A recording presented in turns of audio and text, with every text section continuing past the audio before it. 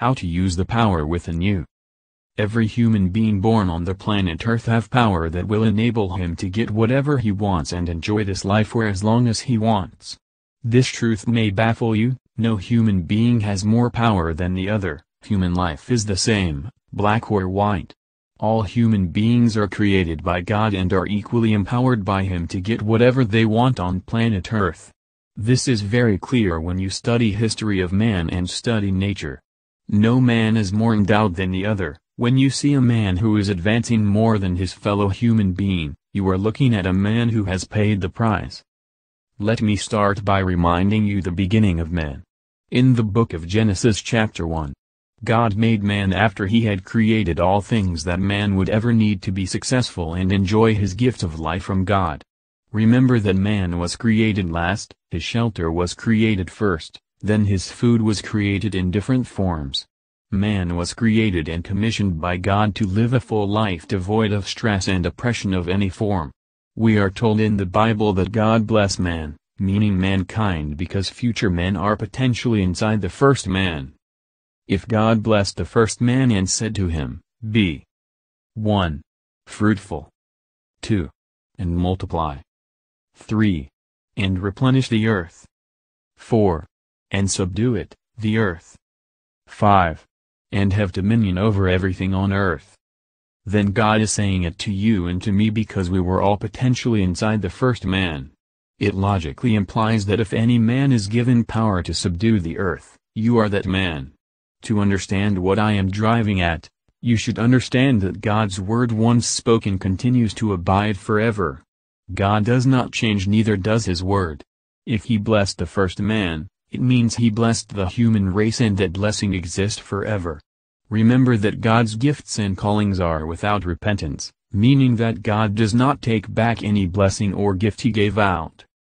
You will therefore agree with me that these five-fold blessing that God gave to the first man is not only given to Adam but to human race of men and women, black or white, because we all invariably came from Adam. If the blessing is for mankind or human race, it means that the blessing is available to all. The blessing upon mankind is fivefold as stated in Genesis 1:28, which includes fruitfulness, multiplication, fill the earth or replenish it, subdue every opposition and challenges to his life and well-being, and of course to have dominion over all the earth. These blessings implies that every man can have whatsoever he desires. It means that nothing is created or permitted to put man under, because man has been blessed and empowered to subdue all things on the earth. Poverty, sicknesses, diseases, and so on are forces on earth that God had blessed man to subdue or have dominion over.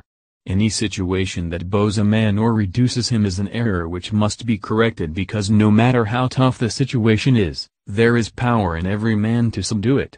Every man is given the same potential and power as others, and no one is more endowed than the others. As mentioned earlier, any man who is advancing more than his fellows has discovered this secret power which many are obviously ignorant of. Let me make it abundantly clear to you, no one has accomplished any great success that you too cannot attain. No matter how high any man has gone on planet Earth, you have the same power to do and even do better. This truth cannot be overemphasized. Man has not attained to perfection in any profession, and so whatever feat a man has attained, others are coming up to outdo and outperform the ones we call the best today. The point I am making is simple and clear. Every man is given equal power, no one is better than the other, and whatever success any man has attained, another man, which can be you, can do much better. In conclusion, know this and accept it as a divine truth that you have the power that any man on earth has ever had. You have the same potential as any man you consider the greatest. Think about this: if Jesus Christ, the Son of the living God, can say, "The works that I do shall ye do, and greater works than these shall ye do, because I go to the Father," John 14:12.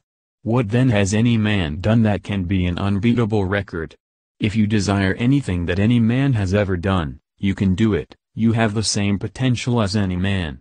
Believe it, accept it, and begin to do something about it. The world is not looking for a man who seeks to beat a record, but the one who seeks to make or create a record. You are that person. Go out and shine. The world is waiting for you.